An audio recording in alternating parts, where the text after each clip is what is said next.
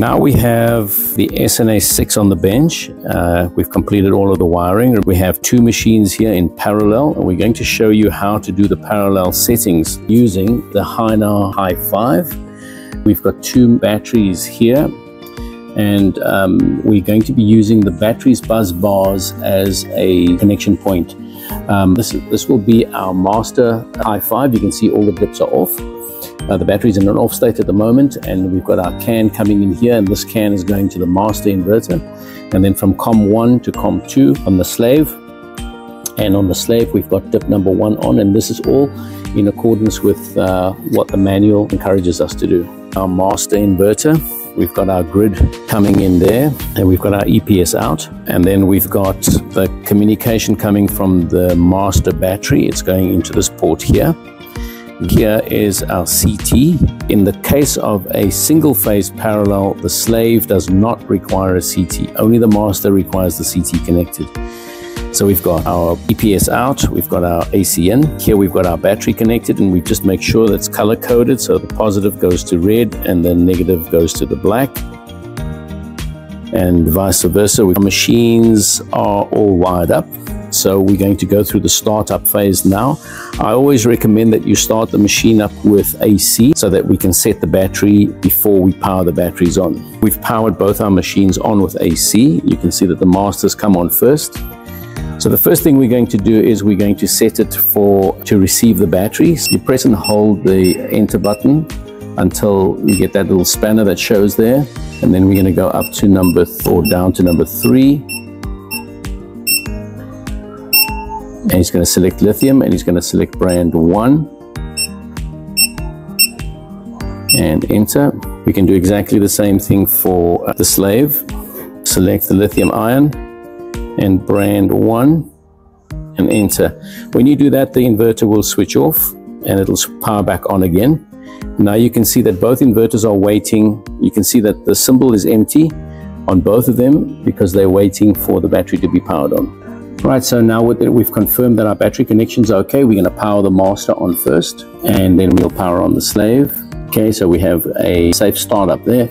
Immediately we have a reading on the master. Slave, we're going to have nothing because it doesn't know that it's in a parallel connection yet. So because it doesn't have communication with the battery, it still shows that there is no battery sitting there, but we're going to remedy that now. We're going to show you how to do the paralleling and enable the battery sharing, which is what we've got in this case.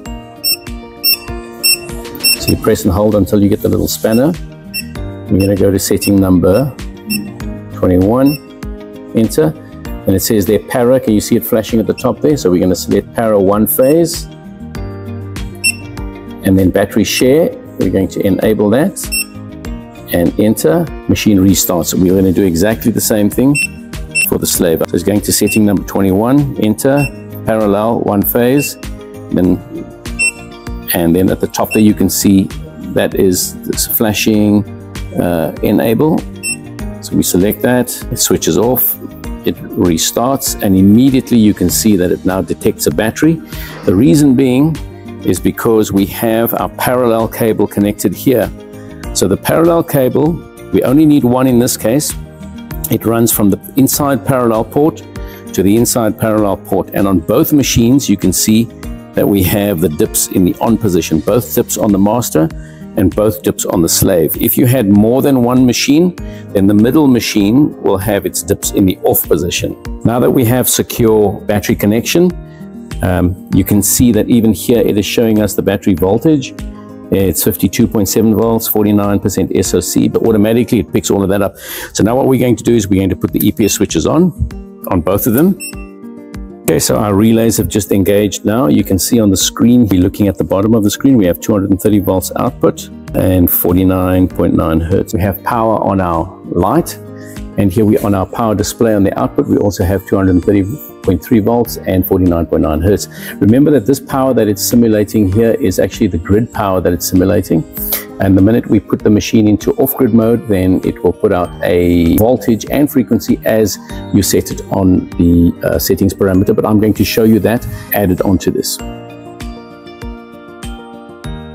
We now have our two 6 kilowatts in single phase parallel, We've got them set up on our bench with an oscilloscope.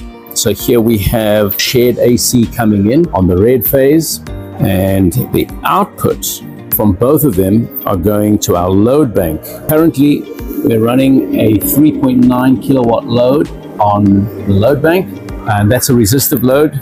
And as you can see here on the display, we have the parallel, we have the grid coming in, and our load is 3.9 kilowatts. So that pretty much compares exactly with what we're doing on the load bank itself.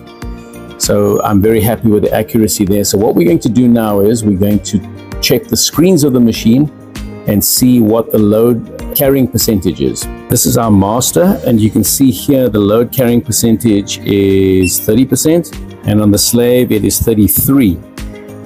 Now we can account for that because our feed coming in goes to there. So from there it goes down to the slave, and the master has a longer line of cable. So next we're going to trigger the grid loss by triggering the mains breaker, and we're going to pick up what the time difference will be on the oscilloscope. We will see what the switching time is for a parallel setup. We've triggered the stop and we've caught it there, so I'm going to zoom in now and measure what the switching time is. Okay, so let's zoom across now that we've zoomed in where the sine wave breaks. You can see here that our switching time in a parallel was 19.6 milliseconds. And we can duplicate that a number of times, but every time we do get it, we come in at under 20 milliseconds, which is what is rated for a parallel. So in our next test, we're going to single machine in single phase, and we'll see what the switching time is.